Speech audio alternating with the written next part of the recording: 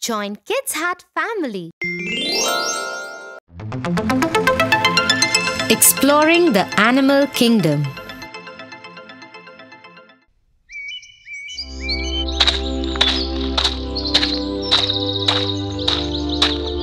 Whoa, Tia! Look, the lion caught a deer. Can't they just eat plants? Haha! Oh, Tofu, lions are carnivores. What's that? Well, why not ask animal explorer Alex? Who is that? Hello, young adventurers. Welcome to an exciting journey through the animal kingdom. I am Animal Explorer Alex, and today we learn all about the different types of animals and what they like to eat. Are you ready for a wild exploration? Let's get started. Our first category is carnivores. These animals are the hunters of the wild. I am the king of the carnivores. Carnivores are meat eaters, and they love to hunt other animals for their food. Lions, tigers, and wolves are some examples of carnivores. Next up, we have herbivores. These animals are the gentle grazers. I am the tall herbivore. Crunchy, yummy leaves.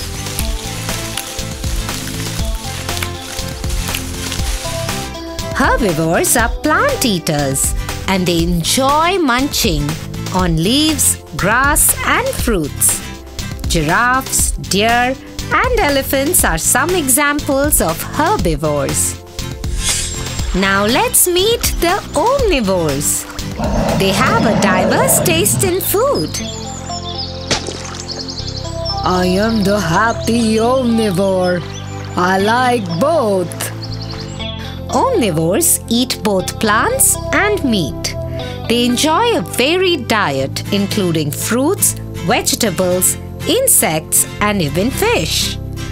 Bears, raccoons, and humans are some examples of omnivores. Here come the insectivores. They have a special love for insects. I am the hopping insectivore.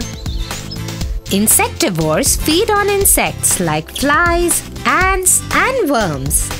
They help keep the insect population in balance. Frogs, anteaters, and some birds are insectivores. And there you have it, young explorers. We've learnt about the different types of animals: carnivores, herbivores, omnivores, and insectivores. Each type has a unique diet and helps them survive and thrive in their habitats. Yay! We love eating flesh. Yum! Fresh juicy grass for us. We like both flesh and leaves. Insects, insects, insects, it is for us. So, the next time you see an animal, try to guess what type it might be based on what it likes to eat.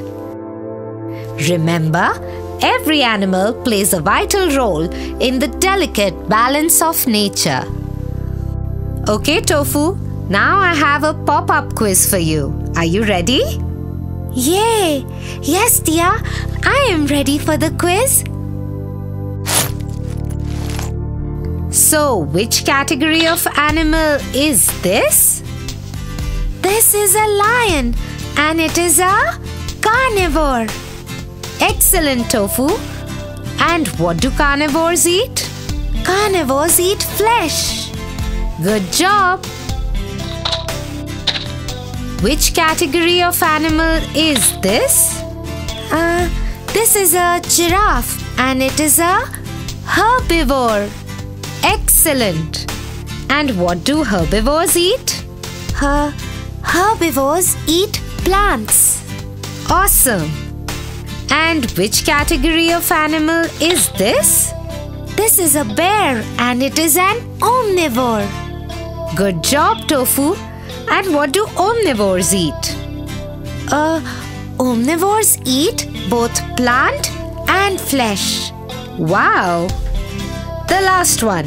What category of animal is this? This is a frog and it is an insectivore. Very good, Tofu. And what do insectivores eat? Insectivores feed on insects. Excellent job, Tofu. I am so proud of you. Thank you, Tia.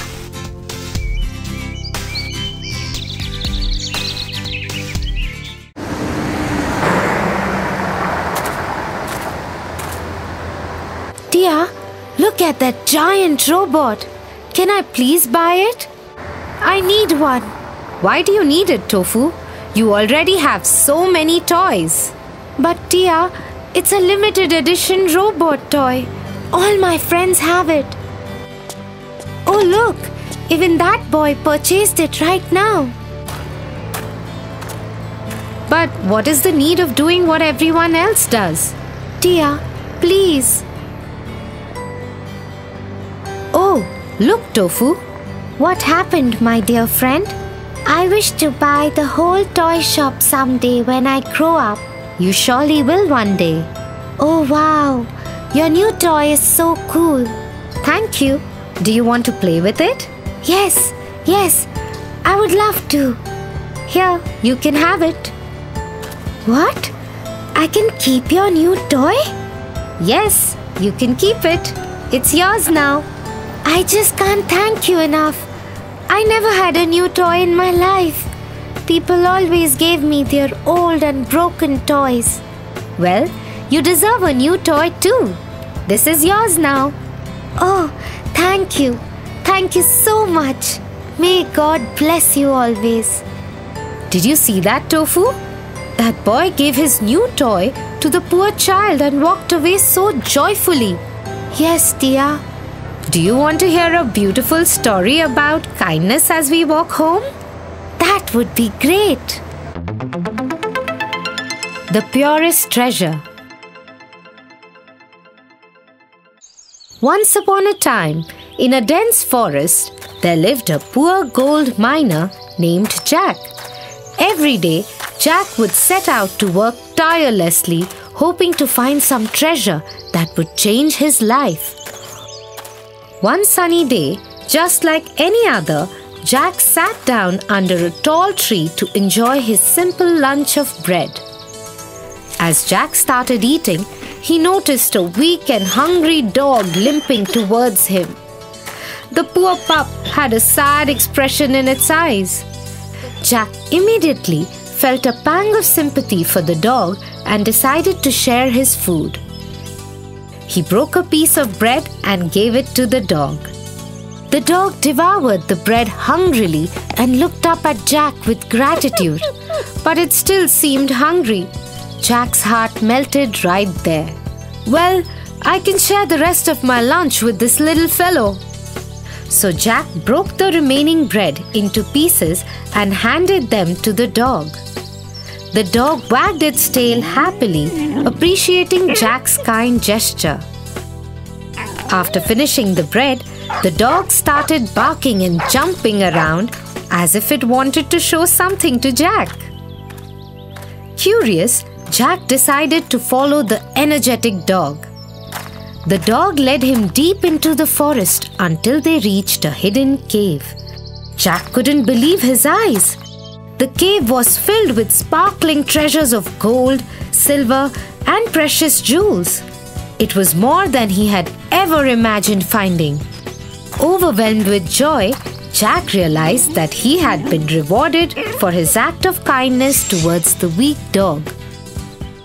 He thanked the dog profusely and shared his newfound treasure with the loyal companion. From that day forward, Jack and the dog became the best of friends and lived a happy and prosperous life. That was such a sweet story, Tia. So what is the moral of this story? The moral of the story is that kindness is the purest treasure. That's right, Tofu. This story teaches us the importance of kindness and how it can lead to unexpected rewards. It encourages us to be compassionate and helpful towards others, as even small acts of kindness can make a big difference in someone's life. I will always keep this purest treasure with me, Tia. Very well, Tofu.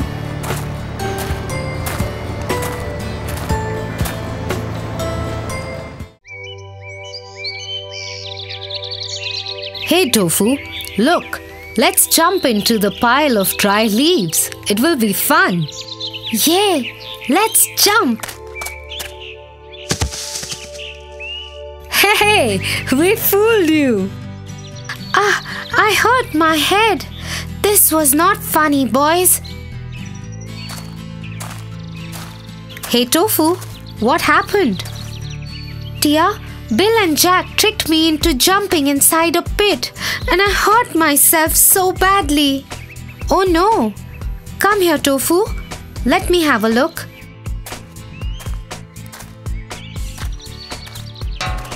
Look, Tofu. Bill faced the consequences of his actions. Haha, that must have hurt so bad. Poor Bill. Well, he got his reward. Haha. Thanks for cheering me up, Tia. No problem. Do you want to hear a story? Yes, please. The Wolf in the Sheep's Skin.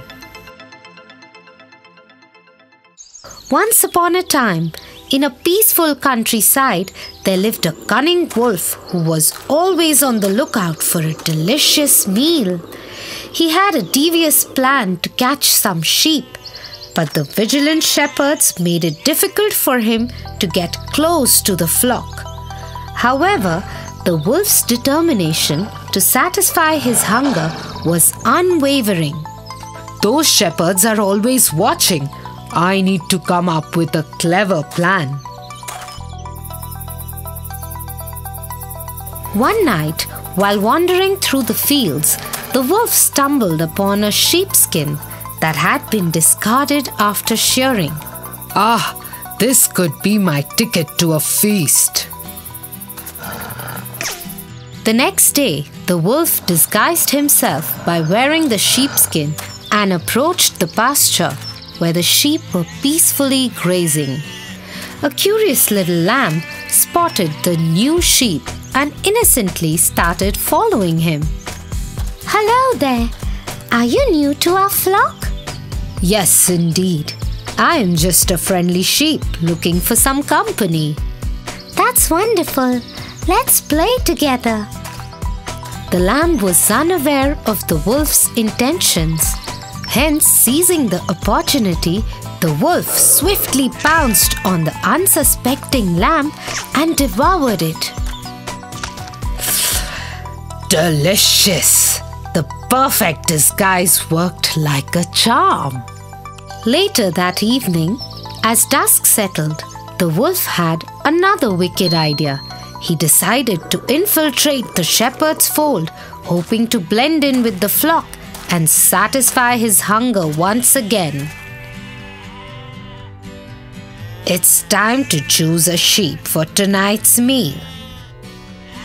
The shepherd, unaware of the wolf's deceitful plan, entered the fold and caught the first sheep he laid his hands on, which happened to be the wolf disguised as a sheep. Oh no, I've been discovered.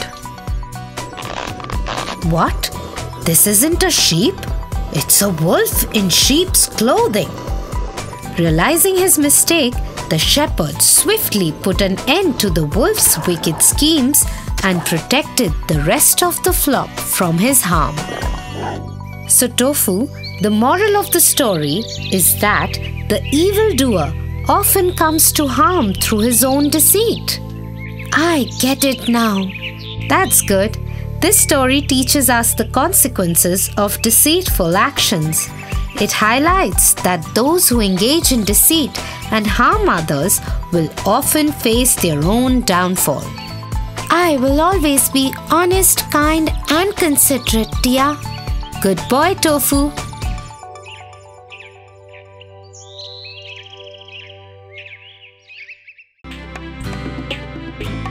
For your favorite rhymes, stories, and more, join Kids Hat family. Subscribe here.